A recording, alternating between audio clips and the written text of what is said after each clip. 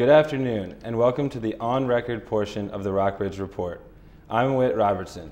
Joining me today is Dr. Rebecca Gates of the the Buena Vista County School System. Rebecca, thank you for coming today. My pleasure. How did you get involved with the Buena Vista School System?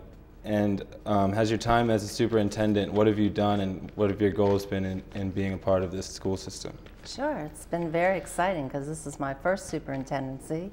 I've been there for 5 years, and this is my 35th year in education.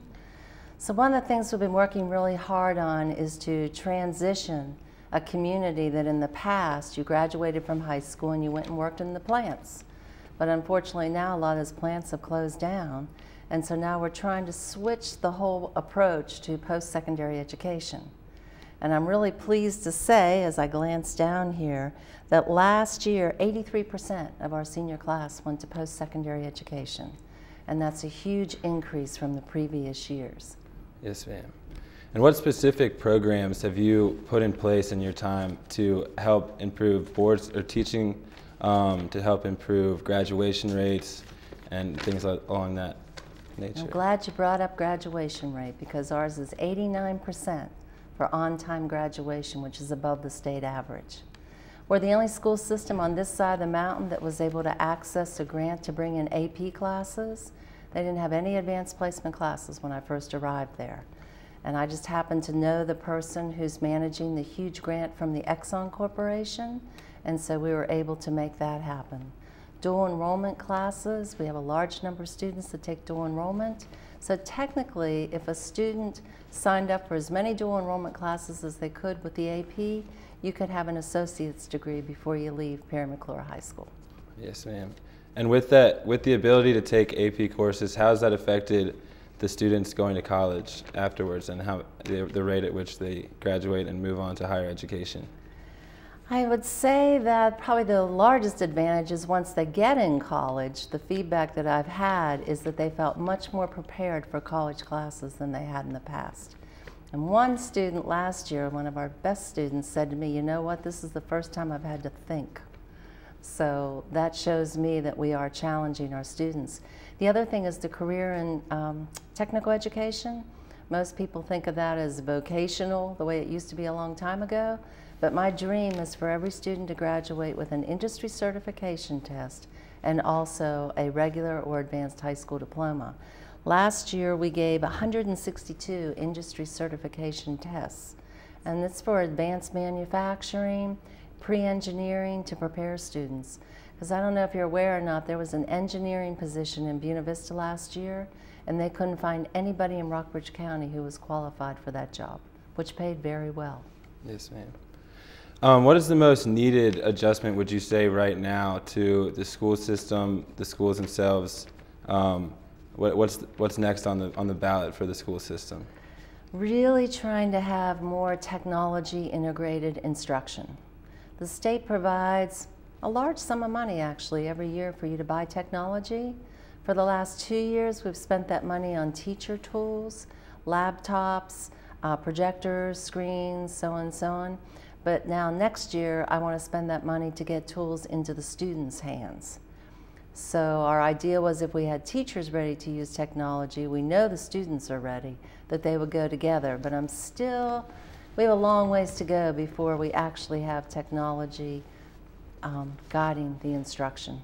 Yes, ma'am. And along those lines, what does a young person today, a student today, need to learn in school that, say, their parents didn't have to? How to work very effectively on a team, project-based learning that we talked a little bit about before, 21st century learning, being able to have respect for cultures because most of them will be on global work teams down the road. And one thing you'll find in Buena Vista, there's not a lot of diversity. So I'm trying to make sure that students have respect for all cultures and all opportunities that they're exposed to. Yes, ma'am. Are there any specific programs in place to sort of help the advancement of learning to use newer technology and to put the tools in their hands in the future to be very equipped with technology? Mm-hmm. Well, we have computer labs, of course, in each of our schools, and all of our testing is done online now, so everybody's involved in that. In our career and technical ed, we have AutoCAD and advanced manufacturing with the robotics, which is part of the technology. And we have several teachers who are very interested in technology. We just purchased iPads and Kindle readers for a few of our elementary classes. So. And the students learn to use both of those and use them together? Yes. And the students are excited. I mean, as you well know, your generation too, you hand technology to you all, and you know exactly what to do about it. It's trying to get people up to speed, in particular my age. Our administrative team wanted iPads, so we bought them for the whole team. The first weekend they had them, they came back Monday. They'd been on it all weekend. I hadn't opened mine out of the box yet, if that gives you an idea of how excited they were about getting an iPad. Yes, ma'am.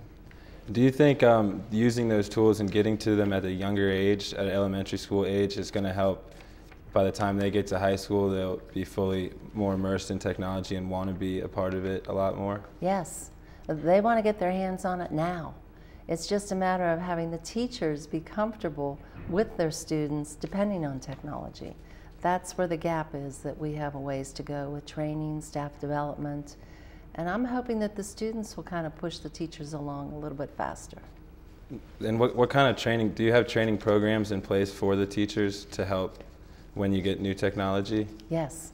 Yes, there's several days that are set aside, full day staff developments, and we always have a lot of technology sessions. The teachers are actually requesting online staff development so that they can do it at their convenience as compared to everybody's going to go up to the high school for this day for these hours, these set times. So eventually I hope that we can have online staff development.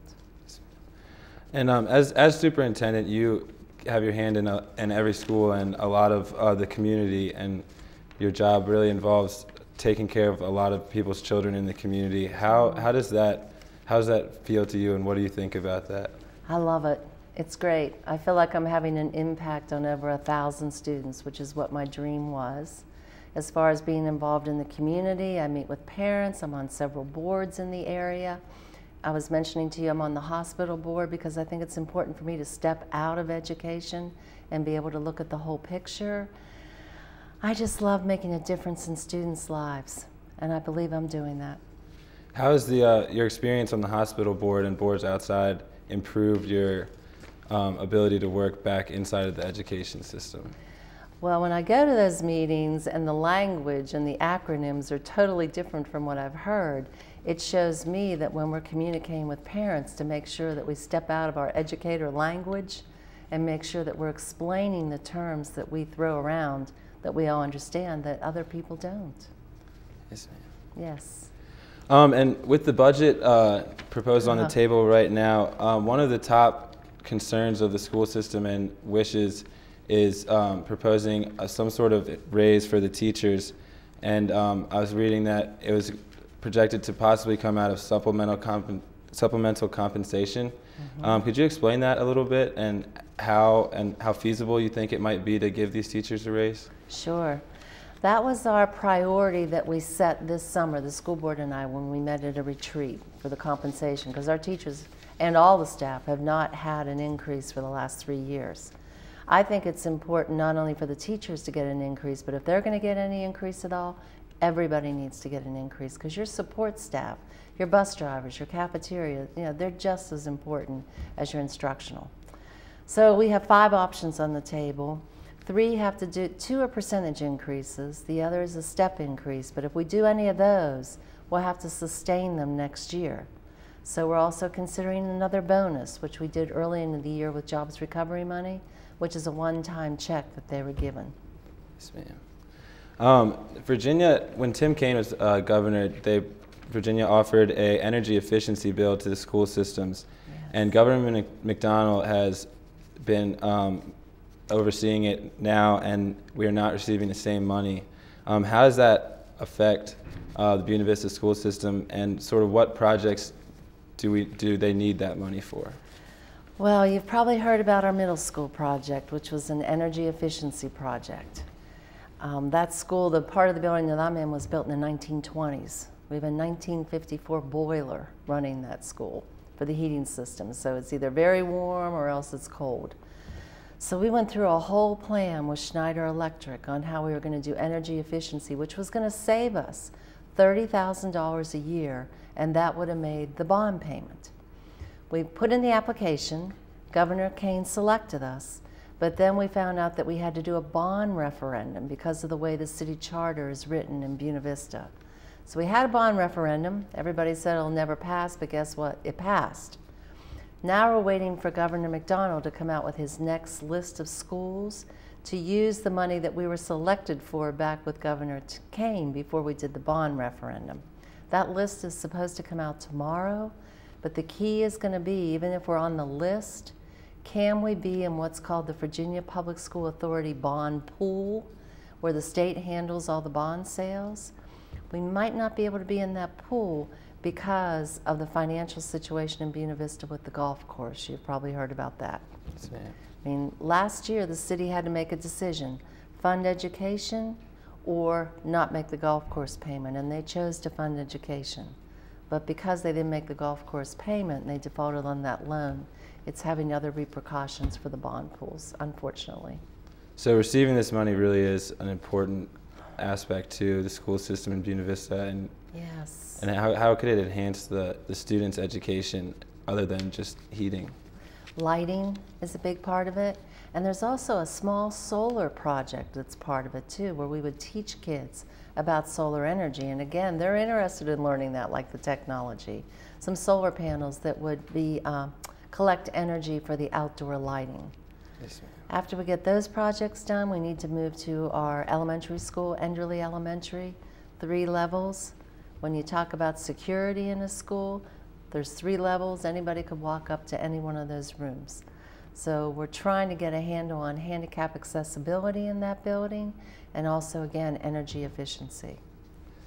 Thank you for joining us. I'm Wit Robertson for today's on-record portion of the Rockbridge Report. Thank you.